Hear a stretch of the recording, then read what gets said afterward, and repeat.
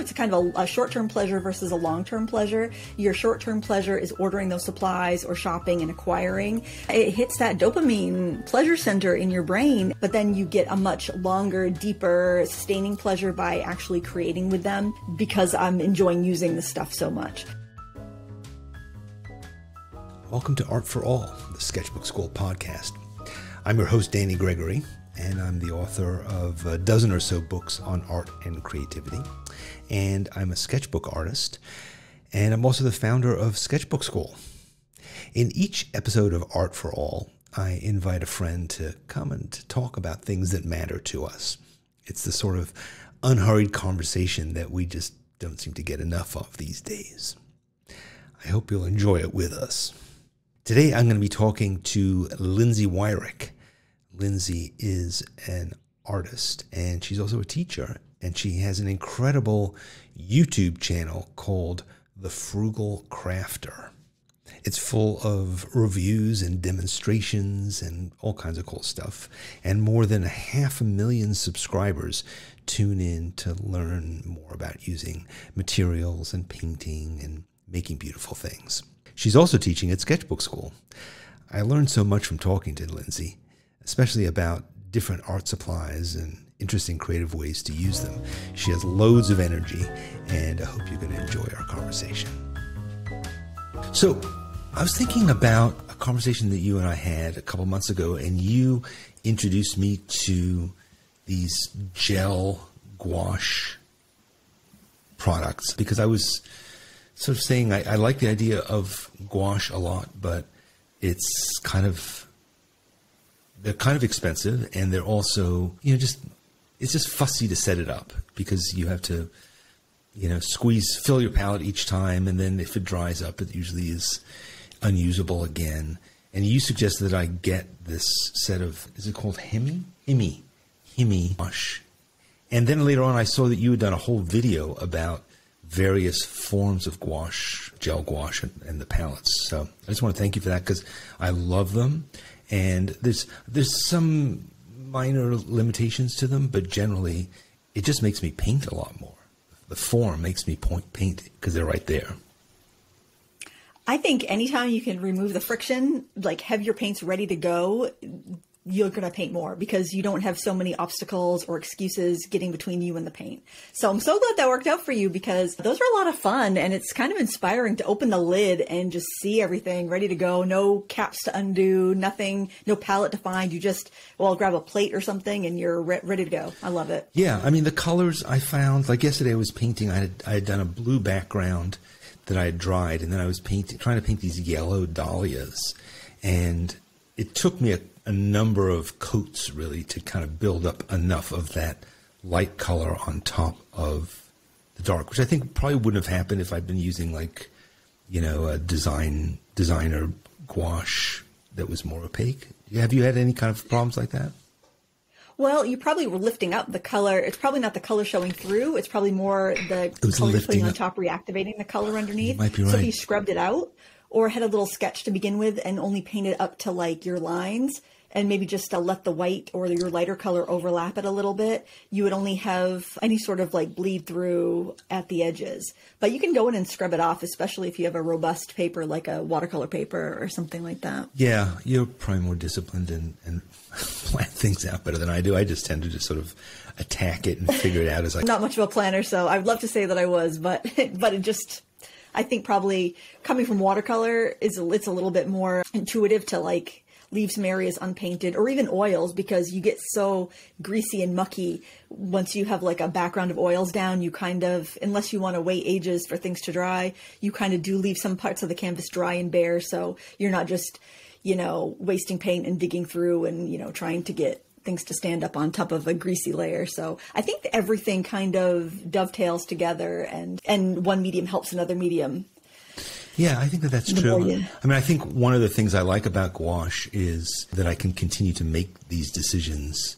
Whereas when I watercolor like you have to leave yourself, you have to work, your lights to darks have to happen in a certain sequence. And with gouache, I like the idea of like I can lay down my background, and then I don't have to paint around the subject. I can know that it's all going to be back there, but Now I'm learning a new lesson, which is reactivating the background is a problem. So you try lots and lots of different things. I mean, I think that you are a master, or maybe at least a jack of all trades when it comes to art supplies. You try lots and lots of different things. You were just talking about ceramics, which you're getting back into. Talk a little bit about that project. Well, it's kind of, I don't know if you've ever seen the play As You Like It, but like there's a character in the play. She's the mother of the family, and she's just very whimsical, and she ended up being a playwright because someone delivered a typewriter to her house by mistake. And when I saw that part of the play, I was like, she is my spirit person. She is exactly my personality, because I definitely allow fate to kind of guide my interests. And I was reached out to by a company that made a bunch of, they called them sewing machines. They had different textile machines and whatnot. And one of the things they offered was actually a pottery wheel. And I haven't done that in like 20 years. And I thought, I would love to try one out. That sounds like fun. And so I actually brought in the pots that I threw last weekend and just trimmed this week, because I wanted to share them with my weekly, I would hate to break them right before I filmed my weekly Sat Chat on YouTube. But yeah, it was fun. It's so fun to learn something new. As a teacher, it reminds you what it's like to be a beginner. And it's amazing how skills you learned in the past can just like, you have the muscle memory. It just comes right back to you. And plus throwing yourself into something completely new, it exercises your brain in the most wonderful way. And it's so good to grow and learn and do something new. It keeps you from getting burnt out. And I do art for a living, so it can be really easy to get burned out when you're doing the same level types of tutorials constantly and you don't have time for your own work. So to jump in and do something totally new that, you know, when you're a beginner at something, you just grow so much. Every like week you put in, you level up and level up. You plateau once you start to master a type of media, and then you can get real burned out if you're not seeing the results. You feel like you're putting all this work in and you're not getting results. So trying something new can kind of help break down some of those walls you're having in your other projects, because you've got a whole new perspective, and just you're exercising parts of your brain that just don't get tickled, I guess, when you're doing the same thing day after day. You're also restoring your confidence in your own abilities, right? Because you're saying, oh, I'm able to make progress over here. The fact that I've plateaued over here doesn't necessarily mean that I suck and I'm never going to get past it. In fact, you know, I can still do it. So yeah, that's an important message too. But I think the flip side of that is, you know, you are probably guilty of getting a lot of people to buy a lot of stuff because you show something and people, I mean, I've had that experience with you where I was like, you showed me something, I had to immediately order it and get it. And I'm sure that happens a lot because you have a 500,000 people subscribing to your YouTube channel, and they're all kind of coming in and saying, oh, I've got to try this new thing. I've got to try that new thing. The problem with that is people ending up with piles of art supplies they've never used, right? What do you think about that? You know, I think that's definitely a legitimate criticism, because, and I've said many times, I'm like, I'm just going to change my YouTube name from the Frugal Crafter to the, you know, I don't know, something completely different, the Enabling Crafter, something different, because I get excited about different products. I love reviewing products and trying different things, but I try to be extremely, I don't know if critical is the right word, but I try to look at a product from all sides and all angles, and also say what it's similar to, so that for all the people that buy something because they watched a video or a review, I think it also would prevent people from buying things if like something doesn't live up to the hype. Or like there's these crayons and these things right here. These suckers are so expensive, and they're children's crayons, and they are kind of like the mixed media darlings right now. Everybody's using them. Everybody wants them. What brand is that?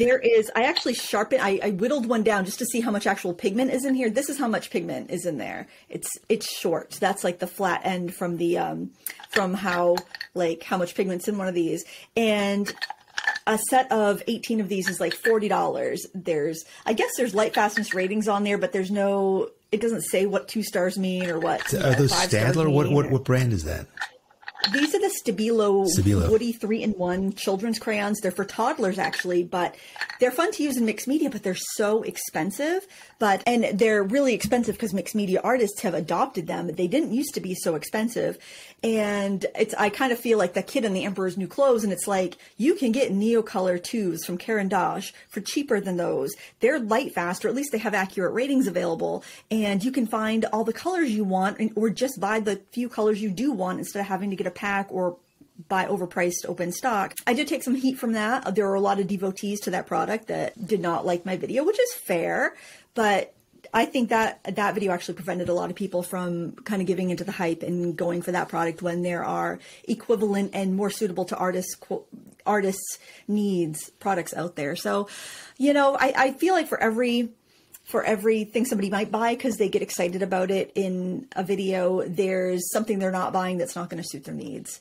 I hope anyway. I mean, I don't know. I get tempted. I get tempted when I see other people use fun things and I want to try it for myself. So I guess guilty as charged. I understand. I think the thing about art making, particularly if you're not making it professionally, right? So if you're a professional illustrator, let's say, or you're exhibiting, you have that pressure from outside to be making, to constantly be making, or to continue on your path of making.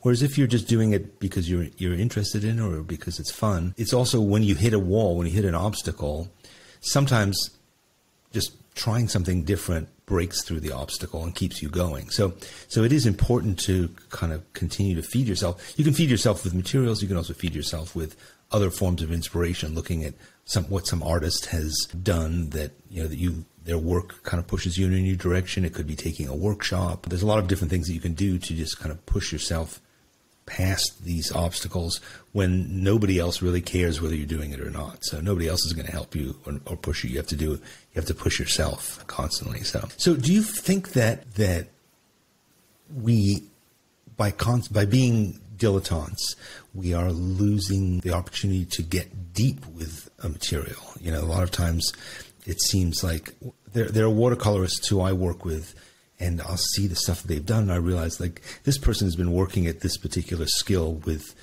for 30 years, with basically this set of colors, and no wonder they're so good at it, because they've gone deep, whereas I tend to go broad, and to just try lots and lots of different things. Do you struggle with that? Do you? Yeah, I think that's an excellent point right now, because our attention spans are not getting any longer. And I do feel like YouTube, which is a platform where I have my greatest reach and where I spend a lot of time, I think that contributes to it. And I also think other medias such as TikTok, where it's even shorter, and all the Instagram Reels and all those short format platforms, even YouTube is encouraging us to do shorts, which I've done a few, but I don't feel there's much value in them for the work that I do.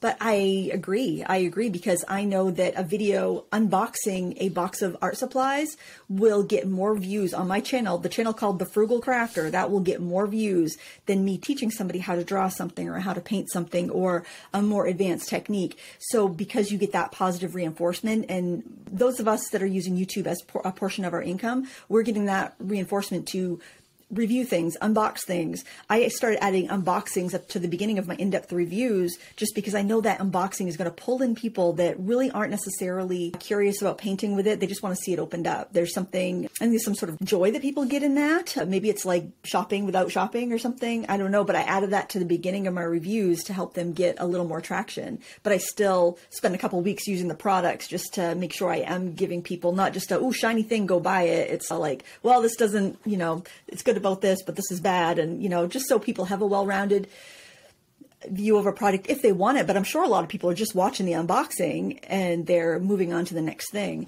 So our modern society is definitely pushing us more to go broad than to go deep with anything.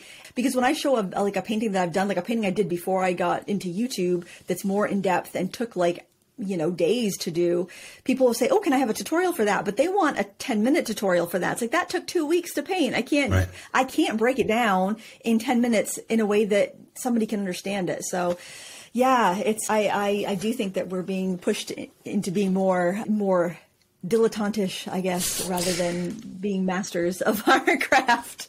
It's a challenge because the stuff that we look at took people, and the stuff that inspires us took people a long time to be able to make.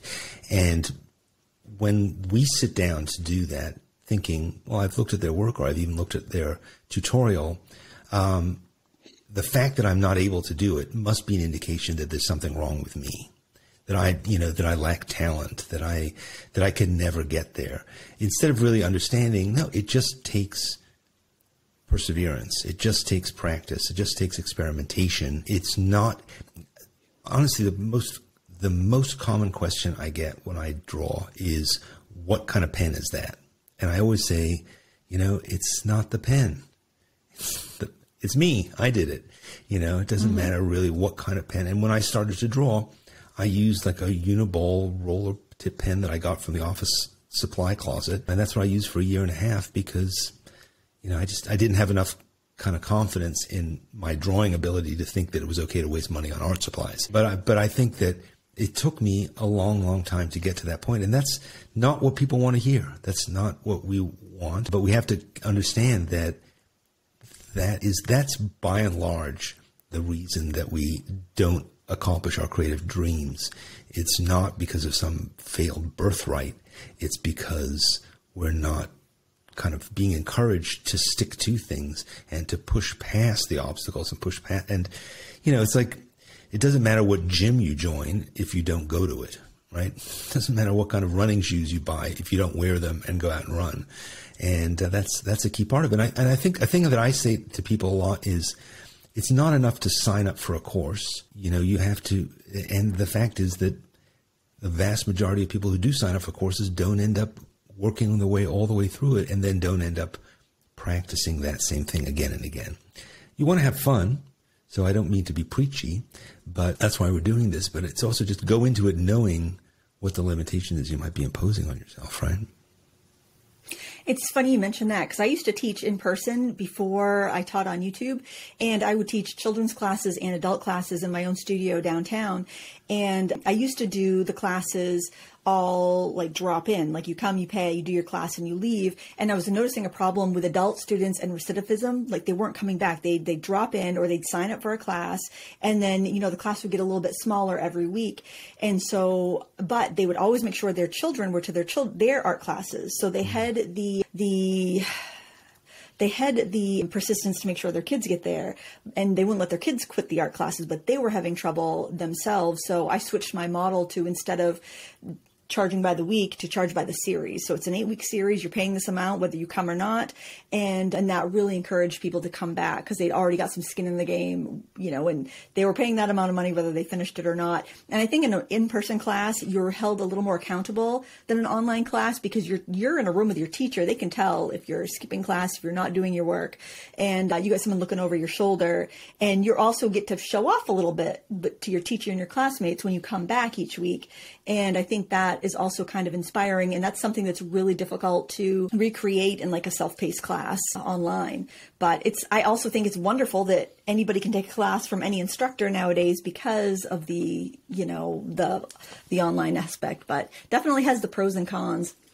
Yeah, I mean, that's what we find with our program at Sketchbook Skool is because it's live, we record them, but a lot of, the point of it is to come to it live and to come to it week after week after week and, to kind of go through the process and to also make appointments with yourself. Put it down on your calendar. I'm going to go at 9:00, on Wednesday, or I'm going to go at 3:00 on Friday, whatever it is. You have that commitment kind of there. So you have to kind of almost make a decision to not go as opposed to making a decision to go. And that, I think that helps because the more you do it, the better your results are going to be, the more pleasure you're going to get from it. So that perseverance certainly pays off. Yeah, obviously. Do you think that, I think there are times also that when you have the urge to make something, say you haven't made something in a while, and then you have that urge to create, that a lot of times going to the art supply store can satisfy that urge. Like you go to the store, you look at all the stuff, you come out of it, you're sort of like, I've got a bag full of stuff. You're not really necessarily like rushing home to go and use it. You just sort of like, and then you kind of come home and drop the bag in the corner, and then, hopefully eventually you open it and start using it. But it's a kind of a funny thing how shopping can kind of satisfy that urge. Yeah, it hits that dopamine pleasure center in your brain. And it's kind of like a joke with my husband because he does woodworking and we'll do a lot of projects around the house and whatnot. And then sometimes he'll buy the materials and then he'll feel like he's done the project. Well, I got the materials, therefore I've done the project. And I feel that same way too if I like go and buy fabric to make something that's like, I bought the materials, so the project is done. It almost feels like you've accomplished something just by acquiring it. It must be part of our lizard cave people brains that we think, we've gathered the stuff, then we are all set. But it's totally different. It's a total different, I think it's a kind of a short-term pleasure versus a long-term pleasure. Your short-term pleasure is ordering those supplies or shopping and acquiring, but then you get a much longer, deeper, sustaining pleasure by actually creating with them. When I'm feeling like I'm a little bit too much on the treadmill of acquire. I'm actually in a no spend month right now. I'll just cut myself off cold turkey for like a month or 2 months or whatever it is, and just work with what I have. And I always feel so much better about myself and about my work because I'm not buying. I don't feel that guilt of I have to use it up. I'm actually like taking a breath and stopping the consumerism and then just enjoying what I have and enjoying using it. And then often I find that no spend lasts. Like it really curbs my spending for another, 6 or 12 months even, because I'm enjoying using the stuff so much. So that's what I give as an advice for people that say they're accumulating a lot of supplies and they're not using it, or they do like a create to spend. So it's like, I used to do this when my kids were little and I was doing a lot of scrapbooking, which really helps your collage ability and your composition ability. So anybody that poo-poos scrapbooking, it's practical. You're doing something with your photographs. You can look back at your progress and you feel accomplished because you've done something, and you're going to get better at collage and design by doing that. So, but that's an aside. But I would do like a scrap to spend challenge where I'd be like, I'm going to do 10 layouts with what I have before I buy anything at the scrapbook store, or before. Back then we'd go to we'd all get together, all the, it was a lot of moms would get together, and a very welcoming group, which is really what got me into it, because I never scrapbooked. I never looked at it as I just had visions of kind of fuddy-duddy things and albums, nothing really that creative. But then when I had kids, I went to a scrapbook store, and I mean, you could do anything. You could put anything in these books. It was like, you could do mixed media, which is what I really like doing. And it was a creative aspect that was very welcoming. There was no hoity-toity, you're not a real artist type, attitudes or anything like that. But it's very easy to be like, oh, I want to try that and I want to try that. This is new. I want to try all the things. I would be like, okay, no, you need to do 10 layouts with what you have before you buy another package of this or that. And the first layout, you might be grumbling like, oh, I got to do this. It's like, I got to exercise, it's not fun. And then you get more creative and you start seeing what possibilities, take clothing tags, for instance, use those for embellishments, and, use your art supplies for embellishments, do all of that. And then by the time you hit layout number 10, you're like, well, I really don't need anything from the scrap store. So, you ended up kind of being more creative because you had less. And I know the more supplies I bring to either a scrapbooking crop or a craft night with friends, or even to go out plein air painting, the more I bring, the less I do. Mm-hmm. If I have a tiny little kit of materials that will fit in my pocket, I will do, 5 sketches. If I bring a whole bag full of stuff, I might get 1 done. So yeah. It's funny. It's funny how these limitations actually are good for our creativity. I was going to say the same thing. I think it's true in anything. It's like working with a limited palette, or, just deciding that you're going to work to a time limit, so doing a drawing in 2 minutes and then doing a drawing of another thing, drawing with your non-dominant hand, lots of kinds of things like that. They push you into solving new kinds of problems. If you have everything at your disposal, A, you're spending a lot of time figuring out which one should I use, but also B, you're not making something out of nothing, or you're not mixing colors because you have every color, so all those kinds of things make a big difference and stretch you in new directions. So that's really great as well. So you're going to be teaching a workshop for us, which is really going to be a lot of fun. And talk a little bit about what that workshop is. It's a mixed media workshop. I actually can I show you the artwork? Well, this is a podcast, so no. Oh. Yeah, that really wouldn't work on radio. No. Well, it is picture, about, if you will. The theater of the mind. Exactly. So we're going to paint desserts, actually. So it's kind of fun and bright and colorful just because of the subject matter. But what we're going to be doing is a mixed media technique. I like to jump in and get right to work. And I also I kind of like some fast results. And one of the ways that I get fast results is starting with either watercolor and ink as my first layer, and then going over it with colored pencil. And you get the translucently, the mushiness, the blendability of watercolors or inks, and you get to cover the paper. You get to cover the grain of the paper. And then I also love colored pencil, but I don't love the hours and hours of work it takes if you want to get a smooth, rich color. So by starting with inks or watercolors, and I'll be using the Derwent Inktense pan paints. So they're, not only are they like a watercolor and like an ink, if I do a layer and then I want to layer over it, it's not going to activate anything below, kind of like alcohol markers or using like India ink. And then I can go over it, but I still haven't wrecked the tooth of the paper. I don't have like I haven't sealed up the tooth of the paper, so I can go over with colored pencils. And I love to use a soft, creamy, opaque colored pencil because it will stand up over the ink. If I want to shift a color or I want to highlight, I can do that with the opaque pencils. And just by stacking those media, you can get a very similar result to what would take several hours in just colored pencil in like half an hour. It's a really fun technique. It's great if you just like to jump in with color and get your idea out there. And it's a lot of fun. It's a lively class. And I hope anybody that's curious about that listening to the podcast will give it a try. Yeah, absolutely. It's called Yummy Color, and it's going to be on October 15th at 9 a.m. Pacific.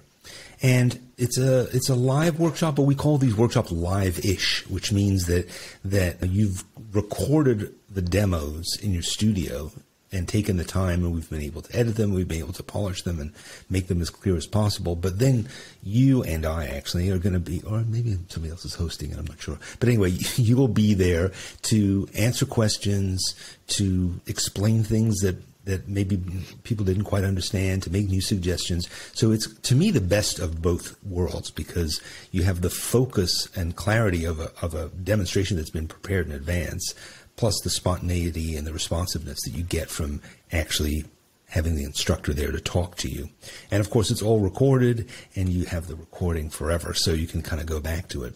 I find that this workshop of yours will creating 3 separate pieces, and I love that you kind of jump from one to the other to the other. So you're there. It's like you're playing. It's I guess it's like cooking dinner, where you're making the appetizers, the dessert, and the entree all at the same time, except they're all dessert. So, but you just musical paintings, right? And jump from one to the next to the next. Yeah, I like to work like that though, because watercolor can take a while to dry. So and then if you do too much on a watercolor, you can overwork it. So that just automatically makes you stop and go to something else. So I love to have a bunch of different projects going at once, just to keep me from overdoing one and give me a time to think, give my kind of a mental switch between projects. So, because I come back to something and have a creative solution to something that was stumping me. So that's another thing you'll learn from the class, on how to like kind of have a few things going at once. And yeah, I think what's great about it also is teachable moments. Yeah, you're teaching also the same techniques in a way, using the same materials, but they're 3 different, really kind of different looking images and with different color ranges. And I think that makes it also really different.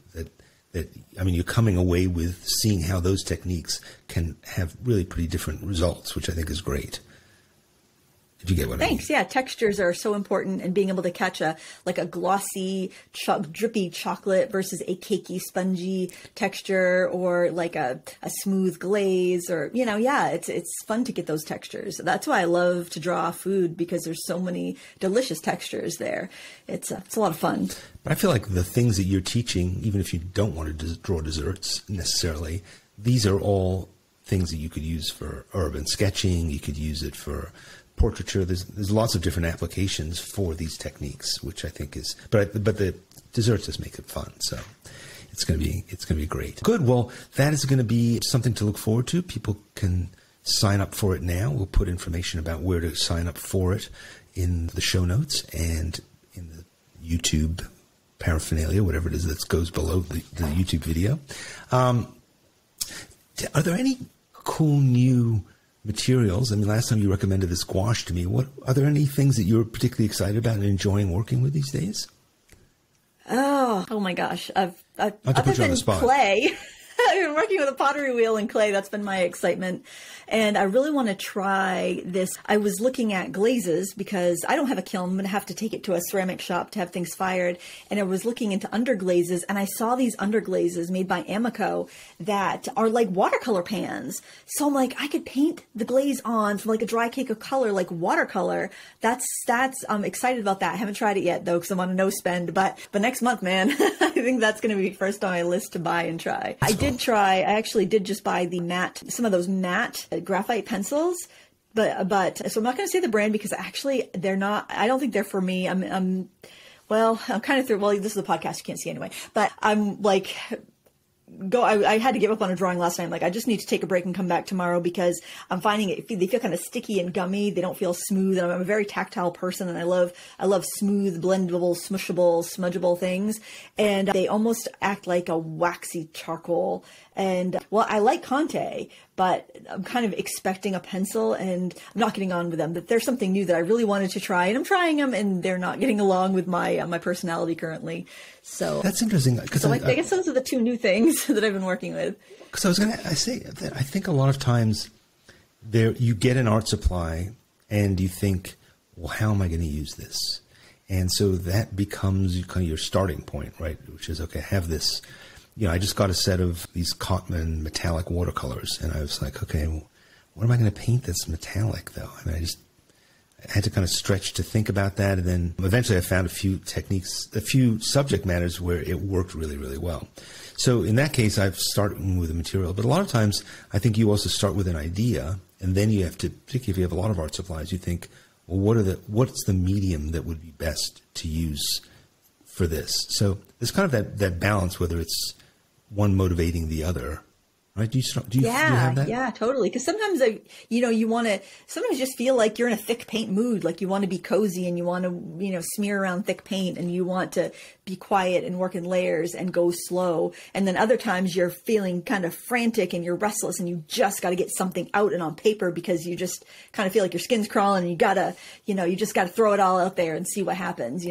It's like gel printing. I love gel printing because if you are just like in a mood where you got to you just need something to encompass you, and you got to get that energy out. Gel plates are great because you can just like print and print and print and print, and then you've got all this paper afterwards, and then what am I going to do with this? And you can tear and collage and do art with it, or do cards with it, or do scrapbooking with it. You could print on fabric. I mean, you can do anything. And I feel like I have to try and channel my energy to different things depending on how my mood is for the day, because I feel restless a lot. So I think that keeps me diving into a lot of different medias and switching back and forth between a lot of different medias. You have a lot of energy. That's clear. Yeah, I mean, I think I definitely gravitate. Like, there are times where want to work with a very fine liner and do a lot of like kind of tight, double O, triple O, cross hatching, that kind of thing. Then there are other times where I want to have big, bold colors. I want to have large pieces of paper that I'm working on. I want to splash. I want to have accidents happen. There's just who you are and how you're feeling at certain times. Then you choose your media to go along with it. I find that there are times when I have less and less and less color in what I'm doing, and then suddenly I'm just painting in sumi ink, and I'm just doing tones, and then suddenly I need to erupt and go in a different direction. It's funny because I think a lot of times actually it's sort of the opposite of what my mood would be almost. Like, in other words, when I'm feeling like everything is good, I'm moving to an atonal place. And when I find that I'm anxious and worried, I want bright colors. Mm-hmm. That like at the beginning of the pandemic, just before that, I was totally just black and white. And then suddenly I needed gouache, and I needed Procreate on my iPad, and I needed splashes of color. And that made me feel better. Strange. Oh, yeah, it definitely can. Working with certain colors and certain medias can pull you out of a funk, can improve your mood. Definitely. Good. So what are you going to be making today? Are you going to be throwing some more pots? Well, I've been doing my pottery on the weekend. I have to get my weekly Sat Chat video filmed, which is it's just like a talking to the camera video I do every week. Actually, speaking of the pandemic, I started it during the beginning of the pandemic, kind of like a fireside chat, kind of like just to kind of touch base with my community. Like, kind of cheer people up a little bit, get people inspired, get people's mind off the gloom and doom. And people really resonated with it and kept looking forward to it, saying, oh, I hope you keep doing these after the pandemic. And I've been doing them every Saturday ever since. And it's kind of fun because then people share about their lives in the comments. We have just like big conversations underneath the video in the comments section. And I've gotten to know so many people. They've gotten to know each other.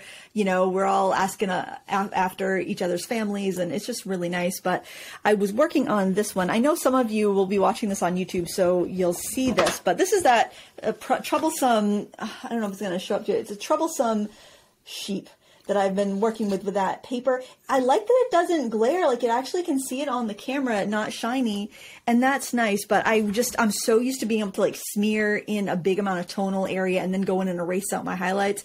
And I was getting kind of like a bit of a gumminess as I was going in and erasing. So I'm going to have to figure out how to deal with that particular product, but I'm going to finish up that artwork and filming that for all the time lapse this weekend. And it will go in my Critique Club membership group, real-time narrated. So I do my lessons. I narrate as I'm going for my longer tutorials. So if something does come up that's a problem, I might forget when I go back to edit it later. So if I'm like, oh shoot, my electric eraser is all totally gummed up with this stuff, it's not working very well, I might forget that. You always forget the battles. Like if you like 2 weeks in the future, when you go to edit something, you forget the frustration and the battle that you had with that. But when you're like working at it, to be able to say that in real time to somebody like, oh, if this happens to you, it's happening because of this. It's not you, it's this particular medium. So I'm going to finish that up. I don't know if I'll get any pottery done today, but I'll definitely get my weekend stuff. You make a lot of stuff. Yeah. How many videos do you put out in a week? This month, because I'm doing a feature called Pastel Month this month, so I'm doing daily this month. So I'm doing 2 pastel videos a week, and then my regular features, which I do a review on Monday. I'm doing pastels Tuesday and Thursdays. I do watercolor on Wednesday. On Friday, I do a feature called Frugal Friday, where we make supplies or we like tips to use your supplies in different ways. Saturday is Sat Chat, and Sunday is Sketchbook Sunday, which is usually a time lapse of whatever I'm putting in my Critique Club, which is a membership group I have over on my Teachable School, where if people want to share their original artwork for feedback, they can upload 2 original paintings a month. But I also put in 2 fresh new tutorials every month. So if people don't want to share, they just want some more training, do some projects that would be too long for YouTube, too in-depth for YouTube, they can access that plus all the past tutorials from the past 4 years. So you know, if I'm not doing like a feature month where I'm posting on Tuesdays and Thursdays, it's generally like 4 or 5 videos a week, but this month happens to be 7 videos a week. So, plus, because my kids were going to school, and I was like, oh my gosh, my babies, I have twins that just graduated high school last year. They are starting their first years in college. So I was just kind of worried that I wouldn't be able to cope with having all 3 of my children moving out at once, and I would be kind of like just wandering around the house like a ghost. So I'm like, I got to make sure that I've got stuff to do. Yeah, I understand that. I mean, I feel like it's nice to meet somebody who actually does even more than I do, so that's a relief. But because I do a video essay on Monday, I do a written essay on I do the podcast on Monday. I do a written essay on Tuesday and a video essay on Tuesday. On Thursday, I do this live show called Draw With Me. Friday, I have another essay that comes out. I teach a class also every week on Monday, so there's a lot of stuff going on. And people say, well, how do you do so many things? I don't know about you, but I feel like I need to do a lot of things. I like to do a lot of things. I find that's my art in a way, is making a lot of things. And it can be a challenge when you have to do a thing that you need to do a lot of preparation for, and how you figure that out into it. You know, you did this workshop for us while being on that same schedule, but you were able to, I imagine, be quite disciplined about when you do it, how you do it. I mean, you seem to be organized and structured in your days. Is that a key to being so productive? Yeah, absolutely. I think a lot of people have this impression of what an artist does, and they see them like, you know, prancing through the wildflower fields with their watercolors and, you know, sitting down and, you know, painting a picture and having a picnic. And then like, you know, no, there's like, you have to definitely keep a schedule. And also I find that it's really helpful to work ahead, because there'll be days where you're not having a high energy day and you just feel like, you know, being cozy and putting on a movie or a podcast or an audiobook and just drawing and not really producing. Maybe you film it, maybe you don't, maybe you film it to to time lapse later. And there's going to be days where you've got tons of energy and tons of time and you can get it all done. And then there'll be days where you have all the time and for whatever reason, you just can't seem to get started. So yeah, I think to be disciplined and work far enough ahead that if you do have a few of those off days, you're not freaking out because you are right down to the last minute of a deadline and forced to get something done. But yeah, in the course of a day, you may have times where you have a lot of energy. You may have times where you're tired. You may, if you can shuffle your schedule around enough that you've got like a to-do list where it's like, oh, I've got kind of like a punch list, like a contractor would have a punch list when they're finishing up a house. They'd be like, well, I have to, put trim around this window. I need to, fix those stairs. I need to do this. And they have those and they know how long those tasks take. If you have a punch list like that for your studio, being like, oh, I need to, like for one thing that centers me really well is cleaning up. Sometimes I'll leave a mess in my studio at night because I know that when I walk into my studio, sometimes it's like, ooh, options, what will I do? And if I see a mess on my table, that's what I'll do first. I'll clean the mess. And by the time I'm done cleaning it, something will have interested me enough to get started on that project instead of just walking into a clean studio with all the options open to me in the world and then not being able to decide. But also having a list like, okay, I've got 20 minutes. I can trim a couple pots. I can prime a canvas. I can gesso this. I love using clear gesso on old mat board scraps for colored pencil work because it makes your colored pencils just fly because it takes so much pigment. It works wonderful. So I'm like, oh, I can gesso a bunch of those mat boards or I can press a bunch of pieces of cloth that I need to use for something else. So but sometimes it's hard to think of those little tasks if you don't have them written down. So just having a notepad in your phone where you've got just little check boxes that, ooh, it's so satisfying to check off that box and see that go to the completed section. And yeah, so it helps you from not wasting time. And definitely you got to be disciplined. I think anybody that wants to go work for themselves or freelance really needs to be disciplined because you don't have a boss looking over your shoulder telling you what to do. And you need to learn how to work with your own workflow and how to motivate yourself because nobody else is going to do it. You're the only person that's going to get you moving. Absolutely. Yeah, I heard of this technique that I use, which is called, I refer to it as parking at the top of a hill.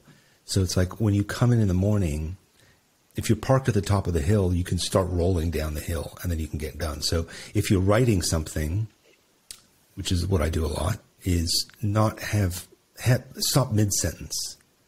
Or if you're drawing something, have an obvious place to pick up, so that you don't come into the studio saying, what should I do? What should I make art about?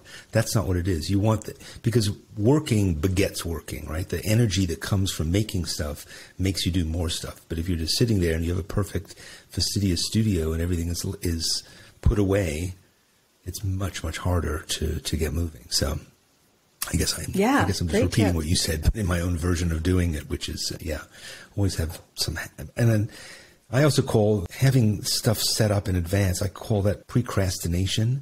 So the idea is basically, right. So I've always hated deadlines. So I've always done stuff way in advance and I'll start to panic and think, let's do such and such a time. And then suddenly I'll realize I did it much faster than I ever anticipated. So it's done long in advance, so that's procrastination. Yes, right. I like that. I like to be, because you never know when an opportunity is going to come up. So if you lay everything out to the last minute and then some really awesome opportunity comes up, but you can't take it because you've put off these other things and they need to get done because you've already committed to them. I mean, that's a huge bummer. So yeah, I always try to get stuff done timely so that I don't have to say no if something comes up that's really fun and awesome and I want to do it. Yeah, I think blank space is how opportunity finds its way to you also. That you need to make time. If you're just crammed, all the time and your calendar is booked up months in advance, chances are these things won't even come to you, let alone you turning them down. So that's just so it seems to be the way it is. You have to worry about having too much time though, because if you got all day, then you'll get I got all day syndrome, and then you'll you have too much. You don't know how to portion it up. I think it was John Cleese. He did this speech on creativity, and he was talking about how you need 2 hours. You need not quite enough time to get the thing written or get the thing done, but enough time that you can really jump in there and then really give it your all. So he was saying 2 hours. That's what you need for creativity. If you have all day, then you're just going to waste the time away until you have about 2 hours left. And then you're going to kick it into high gear and get it done. And paraphrasing, it was been a while since I heard that, but it was a really good speech from a very prolific artist. So right. Absolutely. A comedian, writer, artist anyway. Well, good. Well, I think we've used the time admirably. I think seeing as you speak about twice as fast as a normal human, this has actually been like a two-hour podcast. So that's really good. Well, great. I love talking to Lindsay. I hope you enjoyed it too. If you'd like to learn more about her work, visit her channel on YouTube. It's called The Frugal Crafter.